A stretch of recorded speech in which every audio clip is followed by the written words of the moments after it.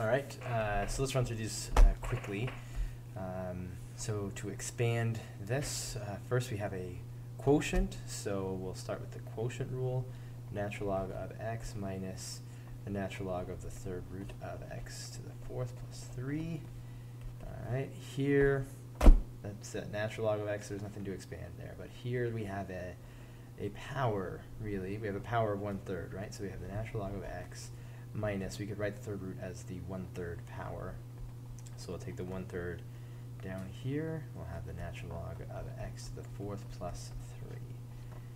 Now because this x to the fourth is part of an expression with 3, we can't take it down, right? And we can't have the natural log of x to the fourth plus the natural log of 3. That would only be if we had the natural log of x to the fourth times 3. Okay, we find the derivative, and we'll do so by first using these properties to expand this and take the derivative of several simpler expressions. Okay, so we have y is equal to, give it a power of 1/2, so we have 1/2 the natural log of x squared minus 4. Right, and that's as expanded as it can be. Make my pen a little smaller here. So the derivative, dy dx, is equal to a 1/2 times the derivative of the natural log. The derivative of the natural log of something is 1 over that, x squared minus 4. Chain rule says we need to multiply by the derivative of the inside, which is 2x. Okay, these can cancel out the 2, and that 2 can cancel out. So we have x over x squared minus 4. There we go. Same idea again. Let me move this out here. There we go. I'm going to expand and then take the derivative. So f of x can be rewritten as the natural log of 15x minus the natural log of x squared plus 5. And then we can rewrite this as the natural log of 15 plus the natural log of x, since we have 15 times x, minus, this one's going to stay the same. The natural log of 15 is just the exponent you would need to use on e to get 15. E to the something is 15, and that's this number. The point is, this is a constant. This is a number. And the derivative of any constant is 0, so this would be 0. The derivative of the natural log of x, that's our basic derivative of a natural log. It's 1 over x. Minus, this is very similar to the one we just did in the previous problem. Something went awry there. X squared plus 5 times 2x. The x's could, no they can't because there's subtraction there. So, find a common denominator if you want, whatever. You definitely should be able to find a common denominator or put these together because we want to be ready for the AP test. And the AP test is probably going to, if they take the derivative of something like this, going to put these together with a common denominator. All right, and I can definitely help you one-on-one if you have questions about how to do that. Find the indefinite integral. So we are going to want to put it in terms of an integral that we know of, like the integral of something like x to a power dx, or like the sine of x dx, which of course we can't do that here, or e to the x dx, which, or e to the u du, that's definitely not that, or du over u, so a derivative over that function, a function in the denominator under its own derivative, or something close to that, right? So it looks like since I have an x squared here, and this is the power of 1, that this might be the derivative of that, or something close to the derivative of that. So if u is 2x squared plus 5, then du is 4x, just 4x dx. Okay, so if we had a 4x, and of course this dx could be written as in the numerator here. If we had a 4x dx, then we would have the derivative of this function up here, and it would look like du over u. So we'll put this 1/4 out here, of course, to balance that out. Okay, what's the antiderivative of du over u? It's the natural log of u. So here we get the antiderivative is 1/4 times the natural log of u. U is 2x squared plus 5. Absolute value, of course, plus c. If we were to take the derivative of this, we would wind up getting x over 2x squared plus 5. Write the following expression as a logarithm of a single quantity. So we're going to put these back together. Before we can combine by way of this subtraction sign, we would need to not have anything in front of the natural logs. So let's take care of that first. We'll take these and bring them up into the exponents to the 15th power minus the natural log of x squared plus 11 to the 8th power. Now they don't have anything in front, and so because they're subtracted, we can put together these two as a natural log of a quotient of the two things. It's the 15th over x squared plus 11 to the 8th. Boom. There we go. Again, here we need to not have a 4 out in front there, so natural log of x minus natural log of x squared plus 1 to the 4th. It's subtracted, so we have natural log of x over x squared plus 1 to the 4th. Okay. Find an equation of the tangent line to the graph of this thing at point 1, 0. Okay. So imagine we have some curve, and then we have a tangent line to that curve. That's not what this graph looks like, but if we had a tangent line to the curve at some point, like 1, 0, then we want to look for the equation of this line. The equation of a line we often like to look like y equals mx plus b. So I'll kind of make a lot of room here. We like this. If we can find m and b, we are good to go. Okay, so, well, how do we find m? It means the slope of, just the slope of the line. Well, the line is the tangent line tangent to this graph at 1, 0. So find the slope means find the derivative. So y prime equals 1 over x to the 7th times 7x to the 6th.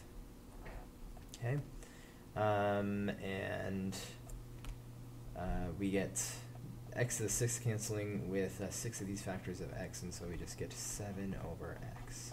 If you think about it, I could have rewritten this as 7 natural log x, so that makes sense. The derivative of this would be 7 times 1 over x. So there we go. There's the derivative. The derivative at 1, at x equals 1, is 7 over 1 is 7, so now we know that m is 7. And now we need to know b. How will we figure out what b is?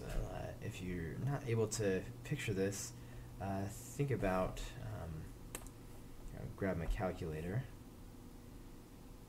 boot up apparently. Let's look at this function, y equals the natural log of x to the 7th. Let's first turn on the calculator. The natural log of x to the 7th power is, well, what's the graph look like? This is a terrible picture of this graph. Let's get a more standard view of it. There we go. So we can see the point 1, 0 is on this graph. Of course it is. Let me make this bigger.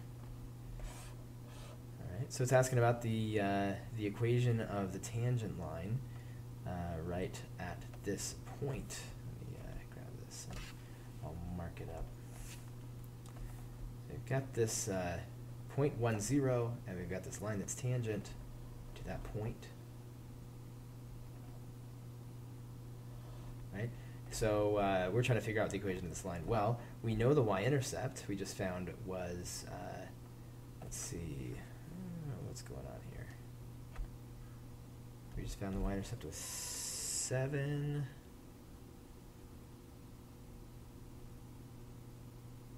That's 5, 7 at 1, 0.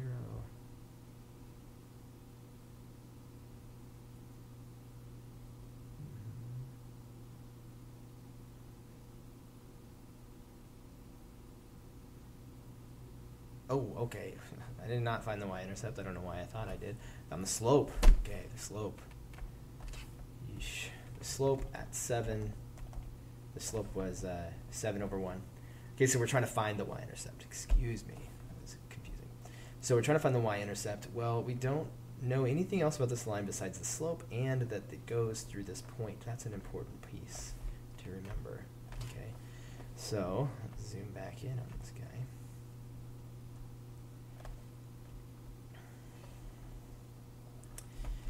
So it goes to the point 1, 0, so we know that y is 0, the slope is 7, x is 1, and we solve for b, and b is negative 7, so y equals 7x minus 7.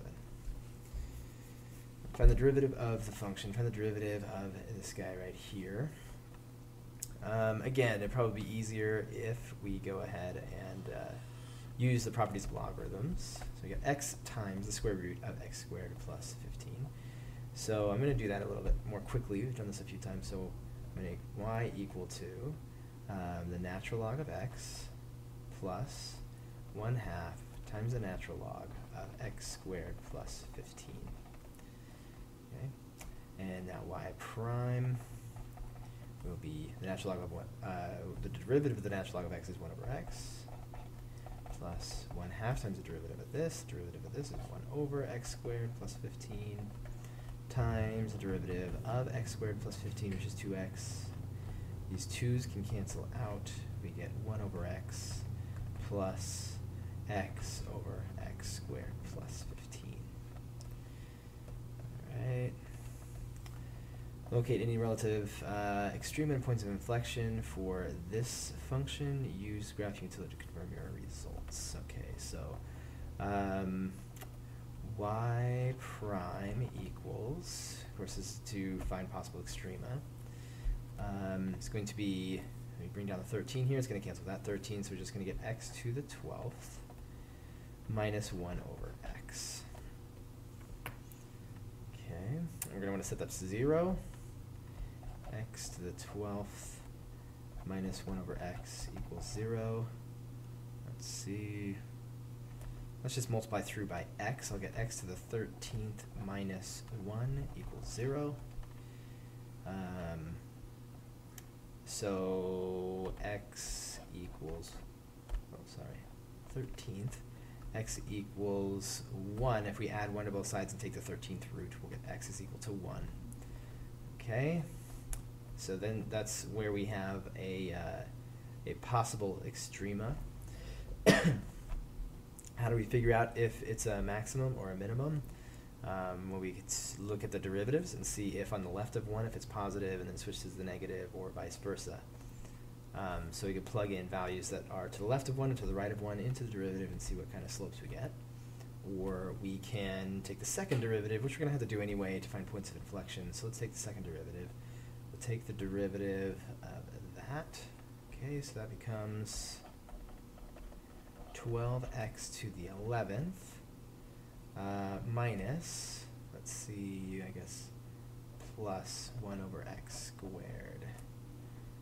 Okay, because we could write this as x to the negative 1, and then we multiply by negative 1 and get positive 1, and then subtract 1 and we get negative 2. Okay, so we're going to set this equal to 0. I'll just go ahead and set that equal to 0. I'm going to multiply through by x squared, so I'm going to distribute x squared to this side, and to this side we get 0 equals 12x to the 13th plus 1. Going to, this looks crazy, we're going to subtract 1 and get 12x to the 13th equals negative 1. We're going to divide by 12. X to the 1/13th is equal to negative 1 over 12. Take the 13th root of negative 1 over 12.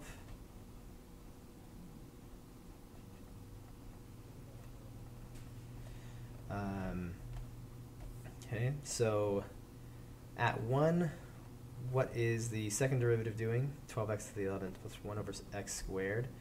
Is it positive or negative? Which means if it's positive, it's concave up, and therefore this is a minimum. It's negative, it's concave down, and therefore this is a maximum.